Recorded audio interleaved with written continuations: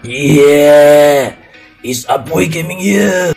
Since a lot of viewers are shouting out for more tutorial on blocking, so I immediately throw away my phone and start to work.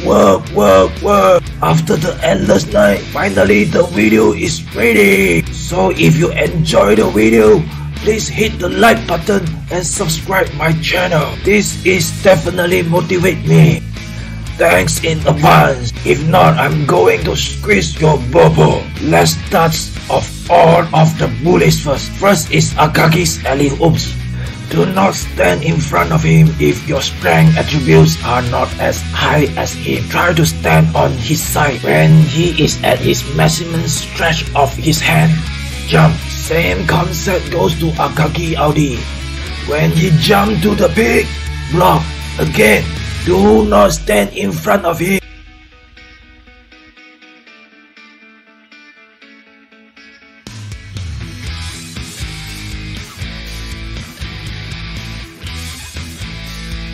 Next bully is Naito, the boss. This is pretty simple for him. When you see he is going to toilet, then jump and scare him.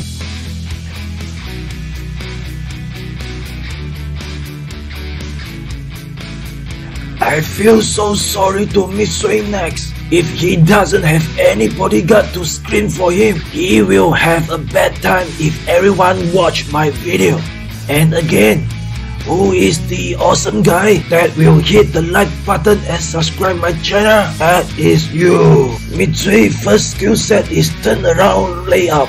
This one everyone should know how to block. This is the job for standers or the only power forward under the basket. When you see him turn around, then block.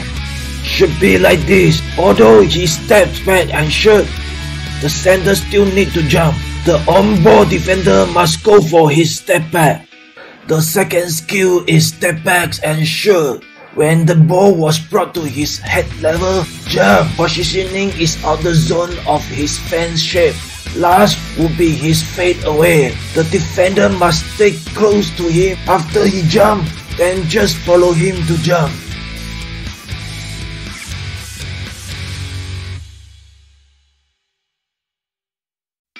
This is for his ulti normal shooting trick. The timing is different after he used his ulti. You need to jump as per he jump. This is testing your reaction speed.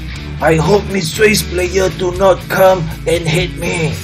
Next is our Rukawa. Let you guys to practice once again. Blocking timing for Rukawa first dunk point is when his head cross the net. You have to jump before he is reaching to his vertical peak. His second clutch would be he used both hands to hold the ball to his stomach.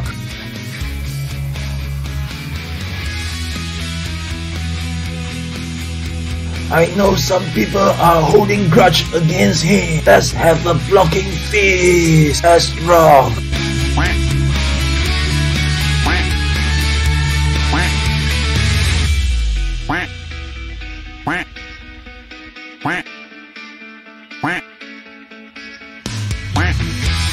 Lastly is Rukawa's fade away. Same concept to Mitsui fade away. The defender has to stay close to him and follow him to jump.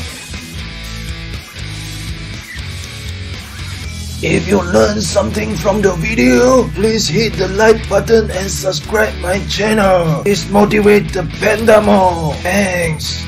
I will be back.